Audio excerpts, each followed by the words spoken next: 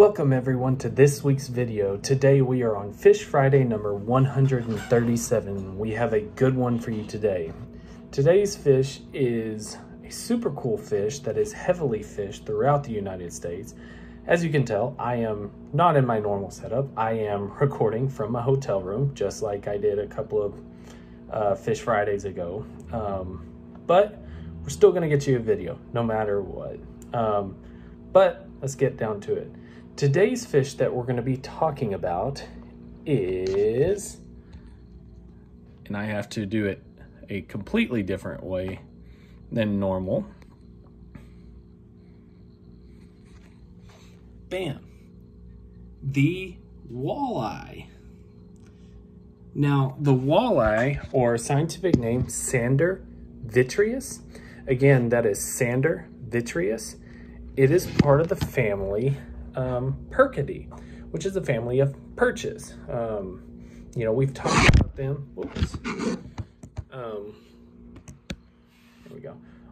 We've talked about them in the past, the perches, and you know, they're a really neat group of fish. You know, the northern pike, I believe, is the one that we talked about, but and it follows that same sort of generalized body shape and sort of life history. But in terms of where you can find this fish is native to Canada, Great Lakes, Missouri River, and the upper Mississippi River. But they've been introduced to many, many other places. They do prefer much deeper and cooler waters in lakes and rivers. That's where you can really find these. They really like that deep, cold water, which makes sense if they're found in the Great Lakes. Now, they are a large fish. In fact, they are the largest member of the perch family.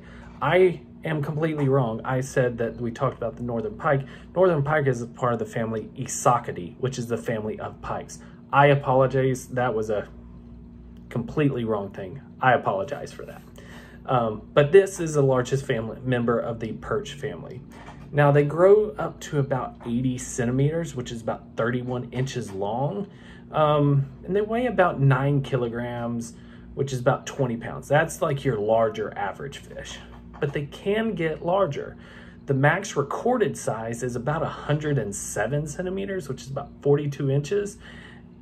And then that one fish weighed about 13 kilograms, which is 29 pounds. That is massive. That's a massive walleye.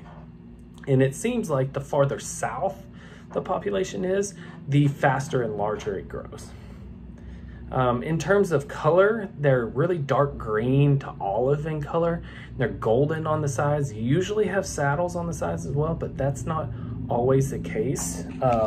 You can see here, you know, that's kind of like your stereotypical walleye. If we go to the next picture, you can see that sort of walleye. That's actually fairly common. Something to note is you can see that small white spot right here on the lower lobe of the caudal fin. That's pretty prevalent. Obviously has that very spiky dorsal fin, that first dorsal fin. And they do have a large mouth with a lot of teeth. So you can see in there, that's a lot of teeth, and it's a pretty big mouth. And with that size, with that sort of mouth, you can be almost guaranteed that this fish is piscivorous. This thing eats other fish, and it eats them aggressively. Now, during their larval stage, they're going to eat invertebrates. Invertebrates, zooplankton, kind of your smaller things, but they obviously, when they get to large size, they are eating other fish. Now, during the day, they hide in rocks and trees, and then they move on to sandbars during the night. They are a nocturnal fish. In fact, that's when a lot of people fish for these. And like I said earlier, they are heavily fished. They are one of the most heavily fished in the United States for a good reason. In my opinion, this is just my opinion, but in my opinion, they are the best tasting freshwater fish that I have ever had. And I've had a lot of fish. The walleye is the best tasting fish, and it's almost bar none. The walleye is just absolutely incredible. Such good tasting fish. Highly encourage you. If you haven't, please go have some walleye. But like I said, they're heavily fished at night, and they're usually caught by jigging. At least that's kind of how I've always kind of caught them, either jigging with metal spoons, trolling, things like that. That's really when I've had the most success fishing for walleye. I haven't fished for walleye all that much, but they are fun. But a lot of times people are doing it either early in the morning, late in the day, at night, or they're doing it on heavily windy days. And it actually has like a little term for it called the walleye chop. The walleye chop is basically you have a sort of cloudy day and a lot of wave action. And that wave action is causing less light to penetrate. That causes the fish to be a little more active than they would normally on a still, bright, sunny day. In fact, this is kind of interesting. They're so heavily sought after that 3 towns in the United States claim to be the walleye capital of the world. And one of them is, if I can get to there, Garrison, Minnesota. There's 3 towns, just make sure that you can see that. There's 3 towns that have the walleye capital of the world. They all have their own reasonings for it, but all 3 of those towns actually have a statue erected in the middle of the town. So there's obviously some competition going there from town to town. And they're a long-lived species, by the way. The max recorded age is 29 years, so it would not be uncommon for these fish to live to 20 to 25 years. Now, because they are so heavily fished, usually when fish populations are heavily fished, older fish are targeted more heavily than younger fish. Older fish get larger. So most of the fish that you catch nowadays, especially in heavily fished areas, are going to be your 5-6 year olds. So that is a little bit of a detriment to the population. And overfishing can be sort of the reason why. But regardless. So now, but you know, walleye, that's an interesting name. Which kind of leads to the first interesting fact of this video. Walleye are named after the reflective property on their eyes.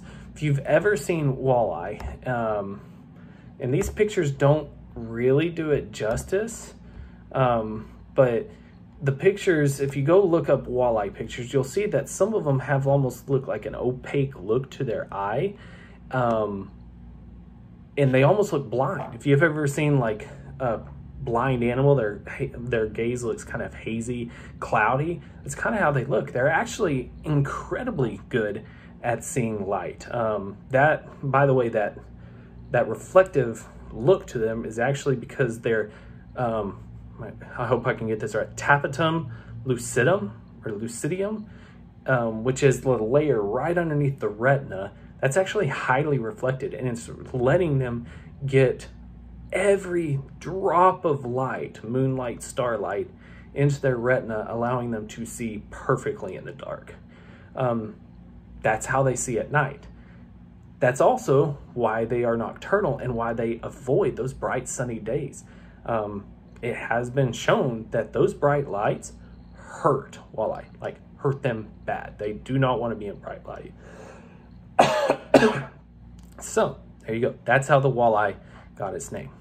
But now for the final interesting fact to end the video on, if you've been around the fishing world, you might have heard, or if you just read the news about American fishing, you might have heard that recently there was a huge controversy at a fishing tournament, a very well-known fishing tournament, a tournament trail actually, where some people that got first place were caught actually cheating. This is the fish of that tournament. It was a walleye tournament trail.